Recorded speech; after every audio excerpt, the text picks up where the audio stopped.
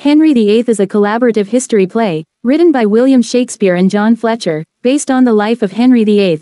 An alternative title, All is True, is recorded in contemporary documents, with the title Henry VIII not appearing until the play's publication in the First Folio of 1623.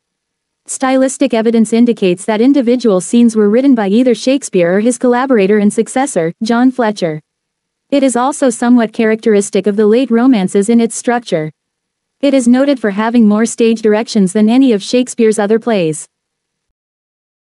During a performance of Henry VIII at the Globe Theatre in 1613, a cannon shot employed for special effects ignited the theatre's thatched roof and the beams burning the original Globe building to the ground.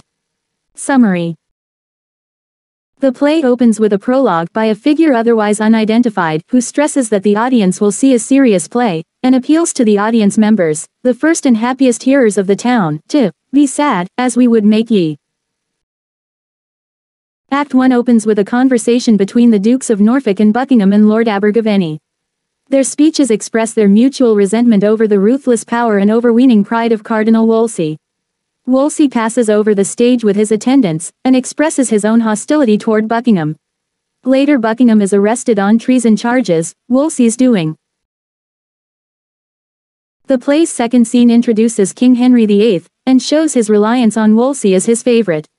Queen Catherine enters to protest about Wolsey's abuse of the tax system for his own purposes. Wolsey defends himself, but when the king revokes the cardinal's measures, Wolsey spreads a rumor that he himself is responsible for the king's action.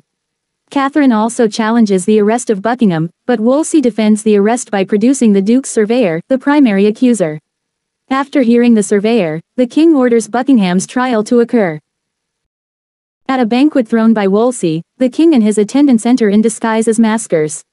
The king dances with Anne Boleyn.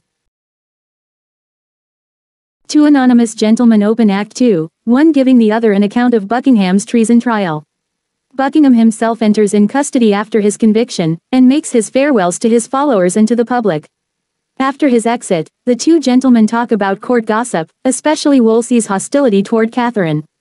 The next scene shows Wolsey beginning to move against the Queen, while the nobles Norfolk and Suffolk look on critically. Wolsey introduces Cardinal Campius and Gardiner to the king. Campius has come to serve as a judge in the trial Wolsey is arranging for Catherine.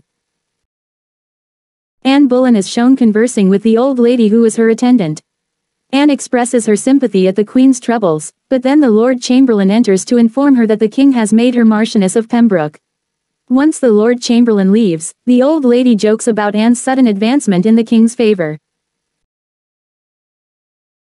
Lavishly staged trial scene, Act 2 Scene 4, portrays Catherine's hearing before the king and his courtiers. Catherine reproaches Wolsey for his machinations against her, and refuses to stay for the proceedings.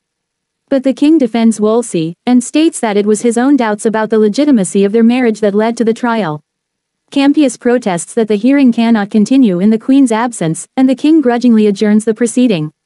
Act 3 Wolsey and Campius confront Catherine among her ladies in waiting. Catherine makes an emotional protest about her treatment. Norfolk, Suffolk, Surrey, and the Lord Chamberlain are shown, Act 3 Scene 2, plotting against Wolsey. A packet of Wolsey's letters to the Pope have been redirected to the king. The letters show that Wolsey is playing a double game, opposing Henry's planned divorce from Catherine to the Pope while supporting it to the king. The king shows Wolsey his displeasure, and Wolsey for the first time realizes that he has lost Henry's favor. The noblemen mock Wolsey, and the cardinal sends his follower Cromwell away so that Cromwell will not be brought down in Wolsey's fall from grace. The two gentlemen return in Act 4 to observe and comment upon the lavish procession for Anne Boleyn's coronation as queen, which passes over the stage in their presence. Afterward they are joined by a third gentleman, who updates them on more court gossip, the rise of Thomas Cromwell in royal favor, and plots against Cranmer, the Archbishop of Canterbury. Scene 2 Catherine is shown ill, is told of Wolsey's death, has a vision of dancing spirits. Caputius visits her. Catherine expresses her continuing loyalty to the king, despite the divorce, and wishes the new queen well. Act 5. The king summons Aenervis Cranmer to his presence, and expresses his support. Later, when Cranmer is shown disrespect by the king's council, Henry reproves them and displays his favor of the churchmen. Anne Boleyn gives birth to a daughter, the future Queen Elizabeth. In the play's closing scenes, the porter and his man complain about trying to control the massive and enthusiastic crowds that attend the infant Elizabeth's christening. Another lush procession is followed by a prediction of the glories of the newborn princess's future reign and that of her successor. The epilogue, acknowledging that the play is unlikely to please everyone, asks, nonetheless for the audience's approval. Characters. Prologue, Epilogue. Henry VIII, King of England.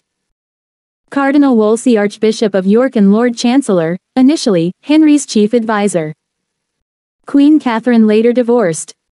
Anne Boleyn, Catherine's maid of honor, later Queen Anne. Duke of Buckingham hates Wolsey, who charges him with treason. Thomas Cranmer, Archbishop of Canterbury, replaces Wolsey as Henry's chief advisor. Stephen Gardiner, close ally of Wolsey, King's secretary, later Bishop of Winchester. Lord Chamberlain. Historically, the play covers a period in which the position was held by both Somerset and Lord Sandys, but the play presents the character as one consistent figure. 5. Duke of Norfolk, Anne Boleyn's grandfather, later Earl Marshal. Duke of Suffolk, Henry's brother-in-law, later High Steward. Earl of Surrey, Buckingham's son-in-law and Norfolk's son, also Lord Lieutenant of Ireland. Cardinal Campius, papal legate sent to judge legitimacy of Henry's marriage to Catherine. Caputius, ambassador of Charles V, Holy Roman Emperor, Catherine's nephew. Sir Thomas Cromwell, Wolsey's secretary and protégé, later secretary to the Privy Council.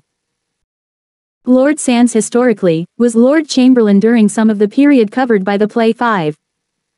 Lord Abergavenny, Buckingham's son-in-law. Lord Chancellor Thomas More. More replaces Wolsey, after which time he is never mentioned by name. 6. Thomas Audley, 1st Baron Audley of Walden, replaced More. Bishop of Lincoln. Sir Thomas Lovell, Chancellor of the Exchequer. Sir Henry Guilford, Master of the Horse. Sir Nicholas Vaux, Governor of Guines. Sir Anthony Denny, Groom of the Stool. Dr. Butts, Henry's personal physician. Griffith, Catherine's usher. Garter, King of Arms. Buckingham's surveyor. Historically, Charles Knevet. 5. Brandon, an officer. B. Sergeant at arms. Porter. Old Lady Boleyn's chaperone. Patience, Catherine's waiting woman. Doorkeeper of the council chamber. First secretary works for Wolsey. Second secretary works for Wolsey. First scribe at Catherine's trial. Second scribe at Catherine's trial. Crier. Gardiner's page. 3 gentlemen. Lord Chamberlain's servant. Porter's man. Messenger. At the Legatine Court. Archbishop of Canterbury, predecessor of Thomas Cranmer, non-speaking role. Bishop of Ely, non-speaking role. Bishop of Rochester, non-speaking role. Bishop of St. Asaph, non-speaking role. At Boleyn's coronation. Marquis Dorset, non-speaking role. Bishop of London, non-speaking role. Lord Mayor of London, historically Sir Stephen Peacock, 9th non-speaking role. At Elizabeth's christening. Infant Princess Elizabeth, non-speaking role. Marchioness Dorset, Elizabeth's godmother, non-speaking role. Duchess of Norfolk, Elizabeth's godmother, non-speaking role.